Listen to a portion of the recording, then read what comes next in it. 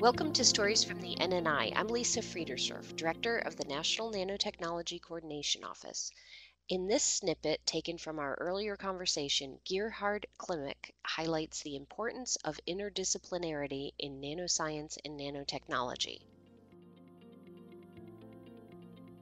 Nanotechnology naturally sits at the intersection of a vast array of disciplines.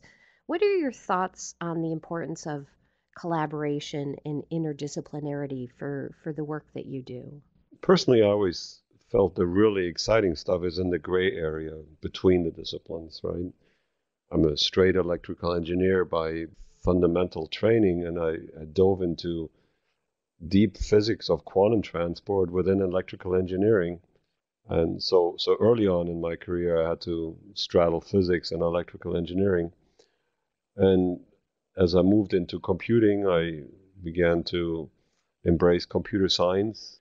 So I'm sitting square between three different disciplines in what I've been doing.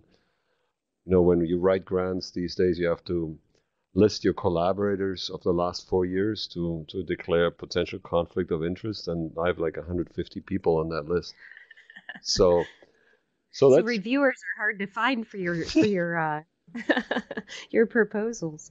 Yeah, so it's I love it, right? And it's in many continents, right? North America, Europe, Asia, Australia, different specialties. I work with mechanical engineers in physics, chemistry, material science. I mentioned computer science. Different organizations, universities, national labs, industry. I mean, that's where the exciting stuff is.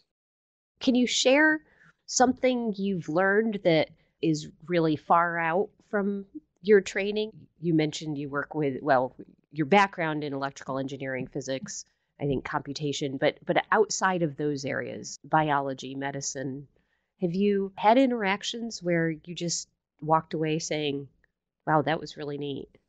Well, we're interacting now more with nanobio researchers through Indiana University. But to me personally, the most eye-opening and redirection of research has been on analytics and people behavior. How do people use simulation? And I mean, we have now data sets where we begin to understand how users migrate through this, say, virtual world of a simulation. Do they take careful steps or do they jump around in that space? I like it to like hiking through Grand Canyon. Are you going to jump off cliffs and from the south to the north, or are you going to find careful paths, right? So we begin to study such user behavior, at least consider guiding users through recommendations, and then guiding the faculty members that might have directed the students, and then correlating that to scaffolding material. So to me, the analytics piece, the big data, quote unquote, is really exciting. And that is to me new that I'm an electrical engineering faculty member and I draw social network charts, right? I mean, this is pretty cool stuff. This snippet is part of our longer conversation that was released as a full Stories from the NNI podcast. I encourage you to listen to that too.